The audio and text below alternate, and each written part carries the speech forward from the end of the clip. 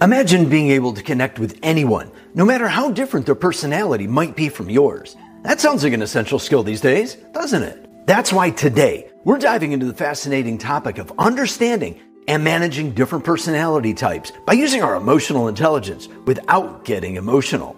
Emotional intelligence, or EQ, is all about recognizing, understanding, and managing our own emotions and influencing the emotions of others. It's a superpower that involves 4 key components. First, develop self-awareness in dealing with and understanding your own emotions.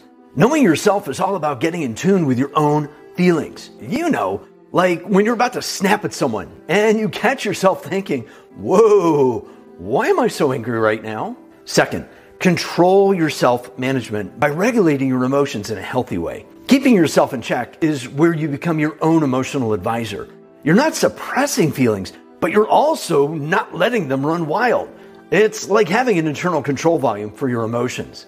Third, enhance your social awareness by empathizing at a higher level with others' emotions. Reading the room is your emotional radar for other people. It's picking up on how others are feeling, even when they're not saying it out loud. Like when you can tell your friend is upset just by the way they're slouching. Fourth, practice relationship management by using emotional awareness to manage interactions. Navigating relationships like a pro is where you put it all together. You're using what you know about your own emotions and others to smooth out your interactions. It's like being the conductor of an emotional orchestra, making sure everyone's playing in harmony. By developing our emotional intelligence, we can navigate social interactions more effectively and build stronger, more meaningful relationships. Each of us has a unique personality type that influences how we think, feel, and behave. By understanding these different personality types, we can tailor our communication and interactions to better connect with others. Let's dive even deeper into some common personality types and explore how to communicate and interact with each other more effectively. Introverts. Introverts often need space to process their thoughts and feelings. Respect their need for solitude and allow them time to recharge. When communicating, be patient and give them the opportunity to express themselves without pressure. Extroverts. Extroverts thrive on social interaction and may appreciate more engaging and lively conversations. They often enjoy group activities and discussions. Be prepared to participate actively and show enthusiasm in your interactions with them. Thinkers. Thinkers prefer logical and rational discussions. They value clear, concise communication and appreciate well-reasoned arguments. Focus on facts and evidence when discussing topics with thinkers. Feelers. Feelers value empathy and emotional support. They are often in tune with their own emotions and the emotions of others. When interacting with feelers, show compassion and understanding and be open to discussing emotions. Now, let's consider some more complex personality types and how to manage interactions with them. Narcissists. Narcissists often have an inflated sense of self-importance and a deep need for admiration. They may lack empathy and be preoccupied with fantasies of success and power. When dealing with narcissists, set clear boundaries and avoid engaging in power struggles. Focus on factual information and remain calm and composed. Fearful avoidance. Fearful avoidance experience a combination of anxiety and avoidance in their relationships. They may crave intimacy, but also fear getting too close to others. Be patient and understanding, offering reassurance without overwhelming them. Encourage open communication while respecting their need for space. Avoidance. Avoidants tend to distance themselves emotionally from others to avoid vulnerability. They often suppress their feelings and may appear detached. When interacting with avoidants, be consistent and reliable, offering support without pressuring them to open up. Give them time to feel comfortable and build trust gradually. Secure individuals. Secure individuals are generally comfortable with intimacy and independence.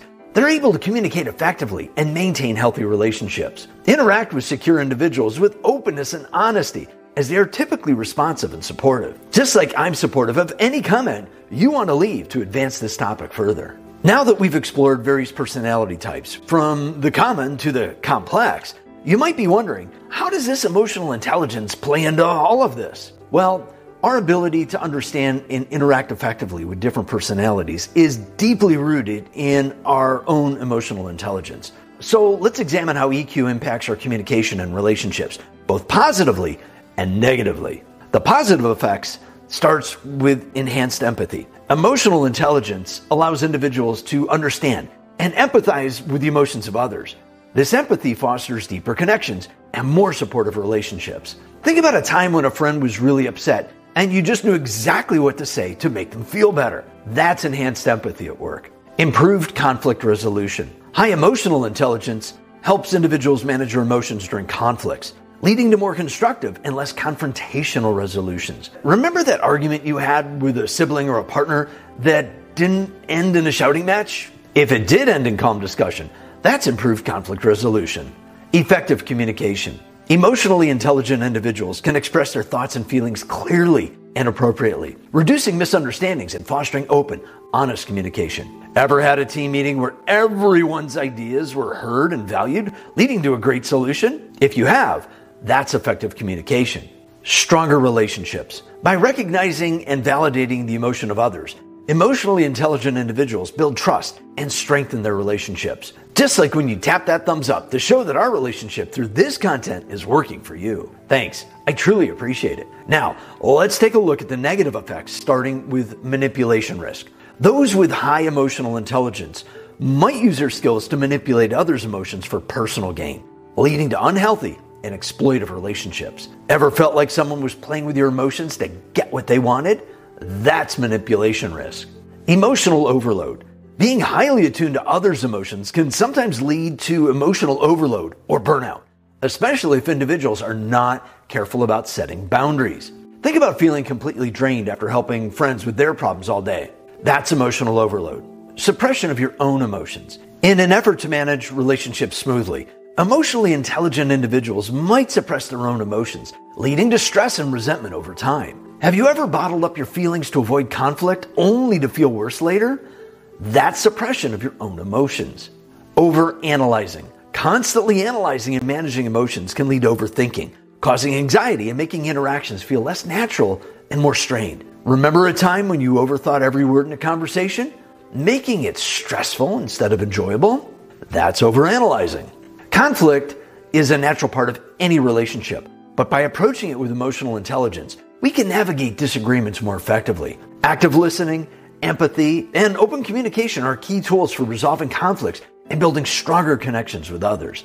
Remember, emotional intelligence is a skill that can be developed and honed over time. By understanding and managing different personality types with empathy and self-awareness, we can create more harmonious relationships and lead a more fulfilling life. To learn more about how to get along with different personality types, check out this video next. I'll see you online soon.